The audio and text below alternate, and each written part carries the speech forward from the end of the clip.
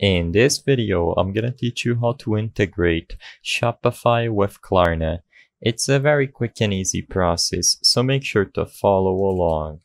All you have to do is go to the dashboard of your store on Shopify and access the settings. Within the settings, select the payment option from the menu at the left side of the screen above checkout. Inside Payments, scroll down until you find the Supported Payment Methods option, and you should have the Add Payment Methods button underneath it.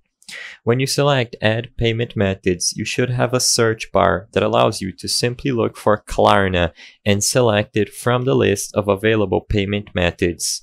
After selecting Klarna, it's going to give you its details, and you can simply choose Activate. That will give you a prompt to log into your Klarna business account and proceed with the activation of Klarna as a payment method on your Shopify store. Once you sign in using your Klarna business account and activate the payment method, it will be integrated into your Shopify store, and all of your customers will have the Klarna option in the checkout.